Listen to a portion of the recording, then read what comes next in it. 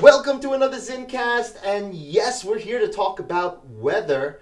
Weather's been quiet. In fact, in the weather community, we would call that, with a technical term, boring. Yeah, boring. All right, listen, maybe the weather is not that boring. I mean, you got the heat in the west, and, it's been wet in the east, but it's been boring. We haven't had, like, big name storms, so I guess you can argue it's not boring.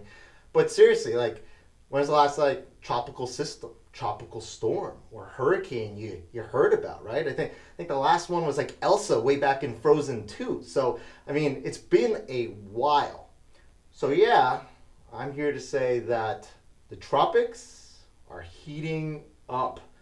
There are waves of low pressure coming off of the coast of Africa, and just the entire tropical Atlantic, the Caribbean. Those places are going to be primed. The ocean temperature is going up because of the lack of storms. Remember, hurricanes cool the water that they go over.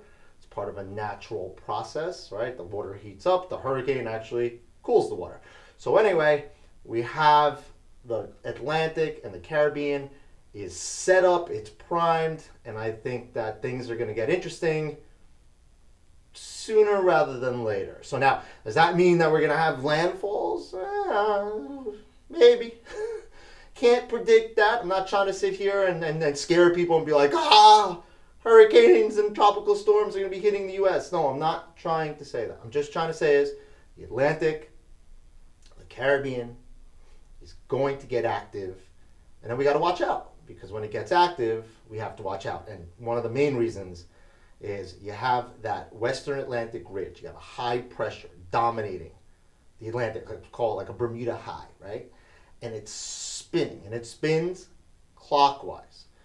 And therefore, I'll put a graphic up so you can see this, but that kind of funnels things towards our coast. That doesn't mean that's going to hit, just means we have to pay attention, because things are going to get interesting. And listen, anytime there's a tropical system, you have to pay attention. But I think that we're going to start seeing those waves and waves. Because like I said, even with the really lenient naming, the naming that they do, the National Hurricane Center, where they name everything, very lenient in my opinion, we're only up to E. So like I said, Elsa back in Frozen 2. So anyway, have a good one, everyone.